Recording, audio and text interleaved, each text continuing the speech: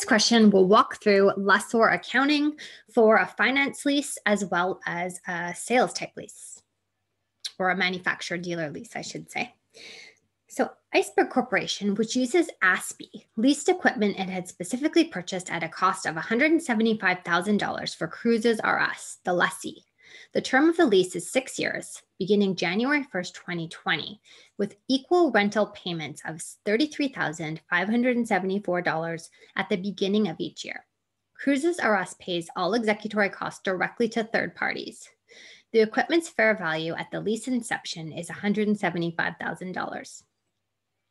The equipment has a useful life of 7 years with no residual value.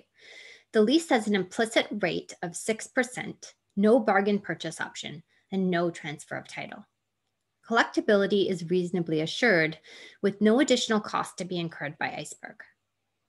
And it says using tables, financial calculator, Excel functions, calculate the present value of the lease payments and prepare Iceberg Corporation's January 1st, 2020 journal entries at the inception of the lease. Okay, so let's figure out what we have here. So we are the lessor. So Iceberg Corporation is the lessor.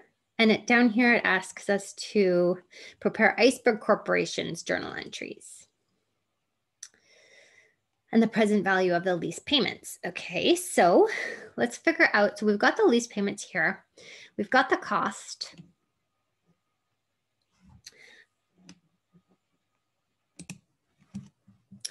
Okay, so the first thing we want to do here is figure out if this is a capital lease or an operating lease. So lessor capital lease criteria. So let's go through the criteria. So the first is a transfer of title. The second is the lease term is greater than 75% of the economic life. And the third is the present value of the lease payments is greater than 90% of the fair market value of the equipment. So let's see what we've got here. So is there a transfer of title? It says here, no bargain purchase option and no transfer of title. So this is not met.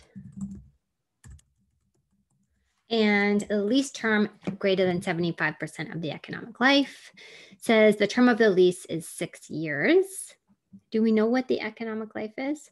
The equipment has a useful life of 7 years. So 7-year term, sorry, 6-year term, is it 6? 6-year term, 7-year life. Is that right? Yep, 6 over 7. So if I do the math here, I'm just going to go 6 divided by 7. So that's 85. So this is met. And the present value of the lease payments are greater than 90% of the fair market value. Well, as you'll see, the present value of the lease payments are going to equal the cost of the equipment, which is $175,000, and is the present value, and the cost of the equipment, or the fair market value, I should say, of the equipment is $175,000 equals 100%. So this is met. So what am I saying here? Well, it says here the equipment's fair value at the lease's inception is $175,000. And next we're going to compute the present value of the lease payments. And I'll show you what that looks like. So the present value of the lease payments, so we've got present value, we're going to calculate. We know N is 6, and we know I is 6%. And that's because, let's go up here. So we've got the lease term is 6 years and the implicit rate is 6%. And the payment we're told that the payment here is going to be, whoops, $33,574 each period. $33,574, and there's no guaranteed residual value. So here we're going to have a 0 fair market value. or zero cash flow at the end of the lease. So if I put these into my financial calculator, and of course I'm going to need to have my begin mode on, because the payments are due at the beginning of the period. So my present value is going to be $175,000. And that present value is the same as the fair market value of the equipment. And normally when the lessor sets the implicit rate of the lease, if it's a direct finance lease, then the present value will be the cash outflow for the equipment. So the next thing we're asked to do is to record the journal entries at the inception of the lease. So let's do that quickly. So let's go journal entries at the inception of the lease. So we're going to have debit lease receivable. And this is going to be, what is the lease receivable going to be? Let's calculate that. Actually, you know what? We need to set up an amortization schedule to get these amounts. So let's do that. So we're going to have date. We're going to have, what are we going to have? We're going to have date. We're going to have lease payment. We're going to have interest. We're going to have investment recovery. And then we're going to have net investment. Okay, so let's fill this schedule out. So we are going to have, so this lease was signed on January 1st, 2020. January 1st, 2020. We're going to have that 2 times. So our net investment in this lease is going to be $175,000. That was the cost of the equipment. And then we're going to have our lease payments here. So this is where we're going to have $33,574. And this lease term is for 6 years. So we're going to have January 1st, 2021.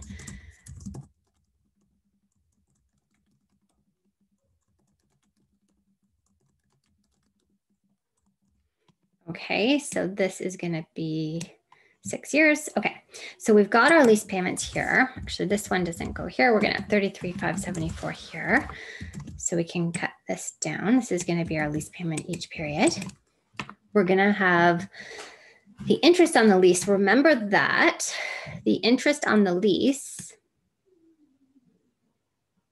is going to be 0 in that first period. And this is really important to remember because this is only on day 1. So we couldn't accrue interest on it. So our investment recovery is going to be this minus this. And this is going to pull down our net investment. Okay, and then here we're going to have, this is going to be this times 6%. And we can pull these things down.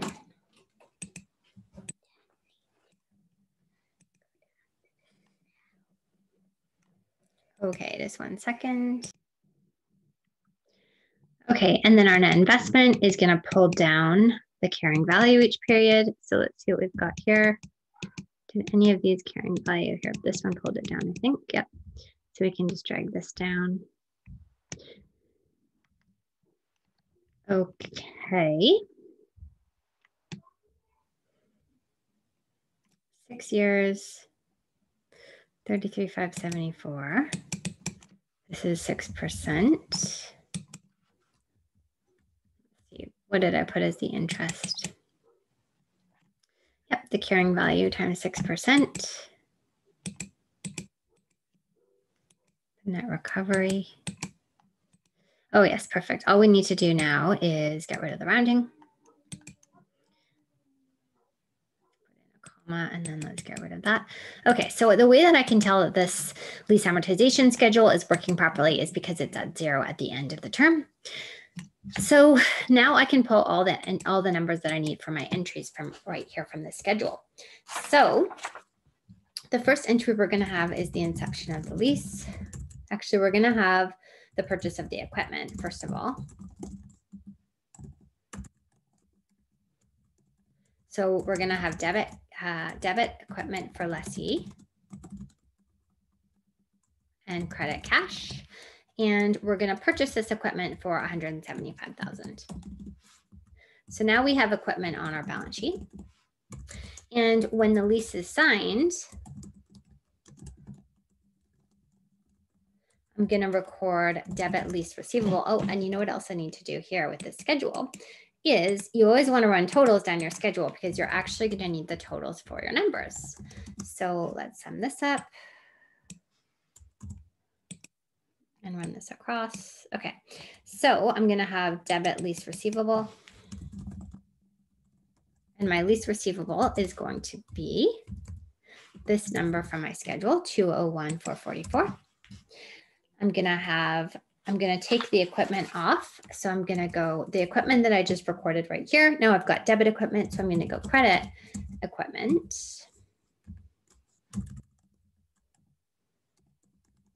For lessee.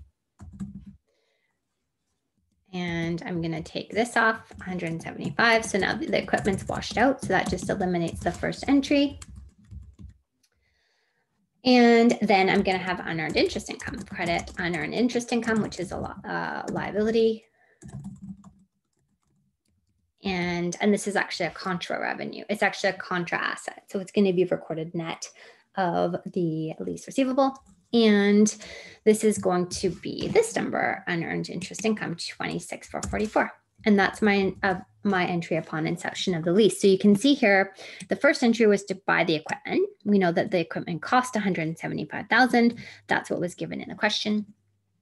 Then when we record, this entry simply takes the equipment off our books. We have a debit and a credit here, so it washes it. And then we're going to have a debit for the lease receivable, and the lease receivable total is right here. It's just the sum of all the lease payments that we're expecting. There's no residual value in this question. It says there's no residual value, so we're not including anything. We would include the residual value if it was guaranteed or not, also as a payment at the end of the lease. But there's nothing applicable here. And our unearned interest income is just the sum of the interest we're going to earn over the lease. So we're going to set this up as unearned interest income. It's really important to remember on day one, we don't accrue any interest on the lease. So we don't start running interest until the end of the next year. Or the end of the year, I should say. Because for December 31st, we would use this line because that's January 1st, 2021. So it's one day different. Okay, so then when we receive our next lease payment, receipt of next lease payment, receipt of the lease payment, our first lease payment, it's going to be debit cash, and we're going to get 33,574, and then we're going to have credit lease receivable, same amount. And that's what all those journal entries look like. And all these journal entries are essentially on January 1st, 2020. So let's go up to the question and see what else we have to do. So we did this. It said, calculate the present value of the lease payments and prepare Iceberg Corporation's January 1st, 2020 journal entries at the inception of the lease. So that's exactly what we did there. So let's move on to part two. Part two says, assume that instead of costing Iceberg $175,000, the equipment was manufactured by Iceberg at a cost of $137,500, and the equipment's regular selling price is $175,000. Prepare Iceberg's January 1st, 2020 journal entries and to record interest. Okay. So now, assuming that this is a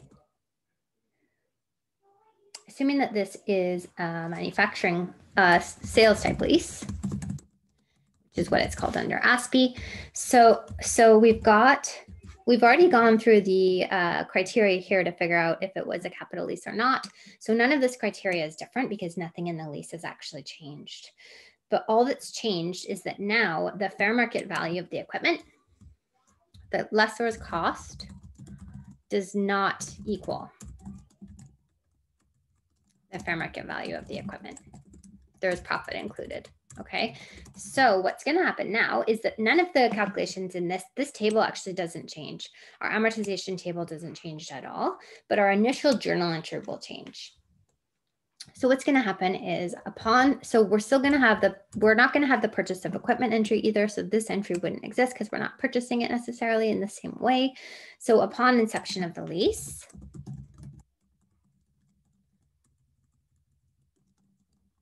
we're going to record debit, lease receivable. And it's the same amount that we had before, the 201,444, right from our amortization schedule, right here. Okay, and then we're gonna have credit sales revenue. And this is gonna be for 175,000. Before we were taking the equipment off that we had purchased, but now we're actually selling equipment for 175,000. And then we're gonna have unearned interest income. And this is going to be the exact same amount before, 26,444, and that came from our amortization schedule, the sum of all the interest income on the lease. And we're going to have one additional entry here too. We're going to have debit, cost of goods sold. And in the question, it said the equipment had a cost of 137,500. We're going to go credit inventory. Same thing, 137,500, and that was given right in the question. Other than that, once we're caught up to this point, we're back to the exact same journal entries we had before. So when we record our first lease payment, receipt of lease payment, it's going to be the same thing, debit cash, 33,574, and credit lease receivable.